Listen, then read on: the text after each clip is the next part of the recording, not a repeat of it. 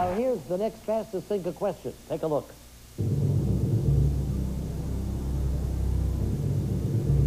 Put these U.S. states in order by the number of electoral votes they will have in 2004, starting with the lowest. Arizona, New York, Illinois, Florida.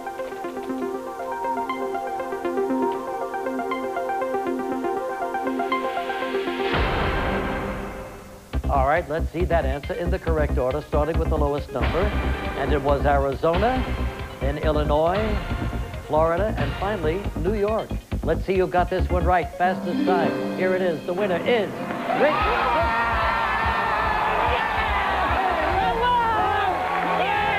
Come on, Rick. Let's go.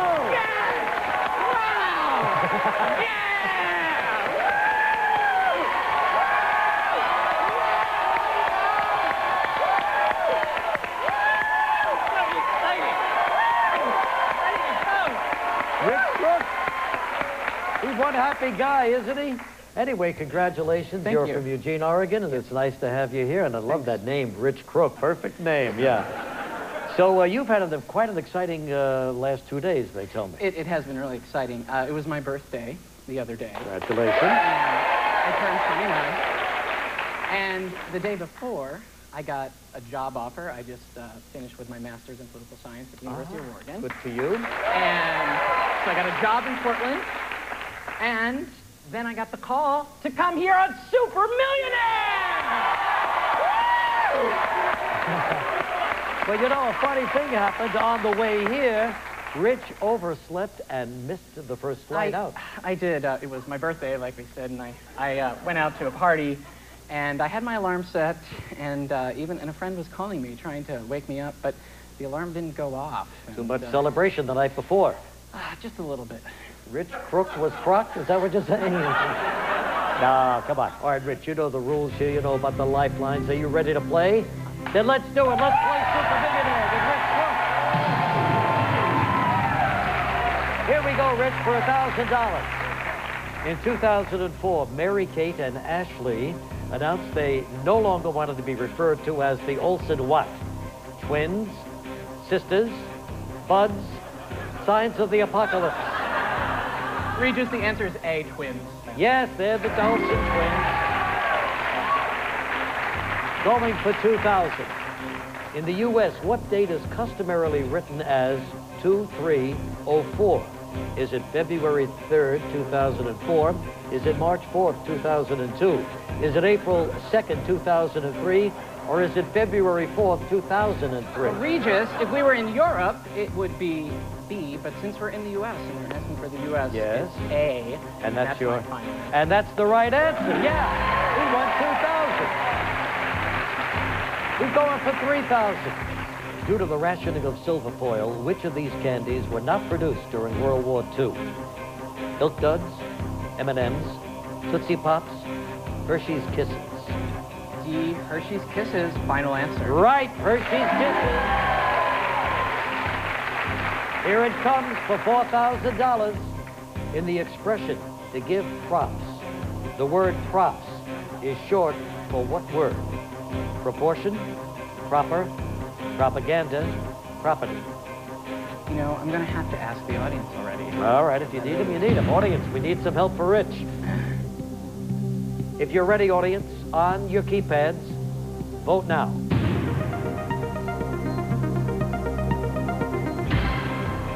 Well, 48% say proper, 31% say property.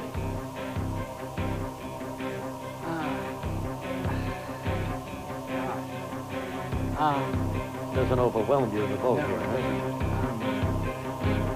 B, final answer. The final answer. A prop to the audience. You did it. Thank you, audience!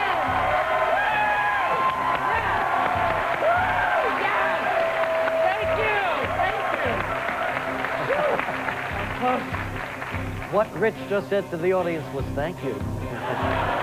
And he means it, too. And now we're going for $5,000. What primate's name comes from a Malay phrase meaning man of the forest, not from its reddish-brown hair?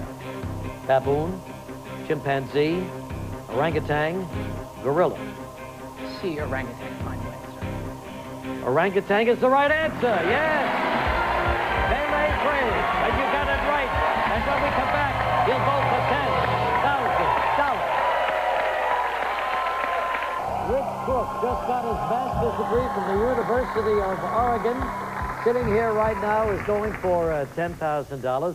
And your mom has accompanied you, and there's Peggy sitting up there right now. Hi, Mom, how you doing? Oh, wonderful. I'm good. Has he always been this excitable? Not as much as tonight. Well, he's never had a chance to win $10 million before. Anyway, Rich, you're doing just fine here. Understand, in addition to beer, you also like coffee as well. I do. Yeah. I do. I would think tonight you've had probably more coffee than beer. I have, actually, during the day, I would have to say, yeah. Want to have a cup of coffee all over the world, you said. I do. If I won $10 million, I think what I would do is try to wake up in a different city every day and have a cup of coffee in some street-side cafe. Well, that sounds perfect. That sounds terrific. All right. With that in mind, let's play. He's got the crowd with him. He's going for $10,000. Take a look. Scrivener's palsy is a physical condition more commonly known as what? Writer's cramp, tennis elbow, night blindness, athlete's foot. Well, scribe, writer, writer's cramp, final answer. A. Yes, final answer, writer's cramp. Good for you. $20,000. Here it is. In 2004's much-hyped Friends finale, what beloved possession of Joey's is destroyed? Barca lounger, refrigerator, stuffed penguin, foosball table. Don't tell me you're the one who didn't see the finale. Yeah, honestly, I didn't see the finale, actually. I know, but that's on another network, so let's not talk about it. Good. Well, this was something that Joey loved a lot, and he lost it on the finale. Okay.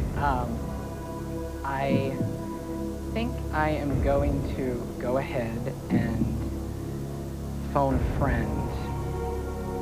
Got a TV buddy out there?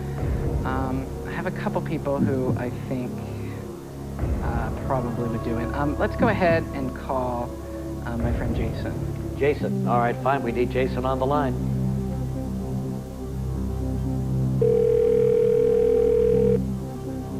Hello. Hello, Jason. Yeah, Hi, Regis Philbin calling from Super Millionaire. How you doing?